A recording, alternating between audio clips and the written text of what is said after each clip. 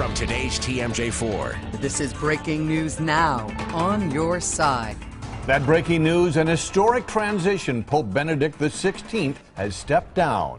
Marquette University marked the occasion this afternoon.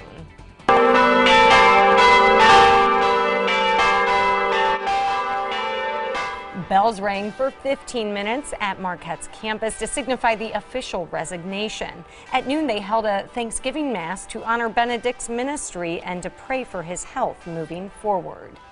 Benedict is the first pope to resign in 600 years. And until a successor is named, the Catholic faith and its 1.2 billion followers are without a leader. Elizabeth Gordon brings us the latest on today's final farewell and the process of picking the pope.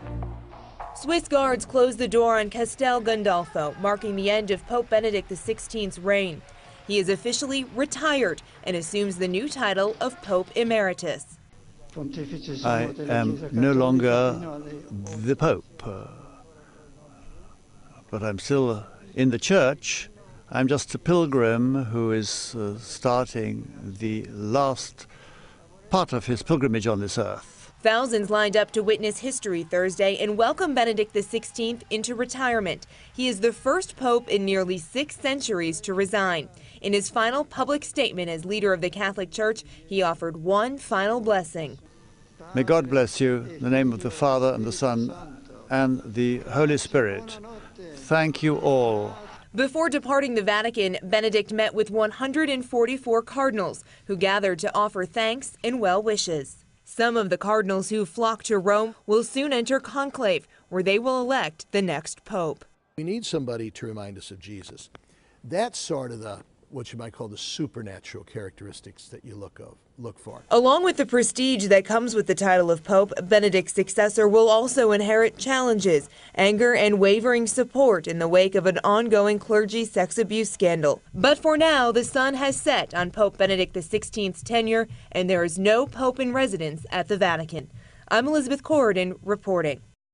Really an historic day, and it was great to watch it on television. They're both at St. Peter's Square and then also at Castel Gandolfo a little bit afterwards. So Oh, yes, amazing. I blew that. Castel El, whatever. You recovered. I was close. 15 miles south where the Vatican is located. Well, for Milwaukee's Catholic community, it's been a day of prayer and reflection. And of course, many are wondering what's next for the papacy as the Pope officially resigns. We stopped at morning mass at Jesu Parish near Marquette today. Many call Benedict's decision an act of selflessness, thinking about what's best for the church instead of what's best for him. That the Pope realize that maybe his physical and mental state and his age would allow someone else to step in and guide the church in the future. And we asked parishioners who they would like to see succeed Pope Benedict. Many are hoping for a non-European. No coincidence that Cardinal Timothy Dolan is a non-European.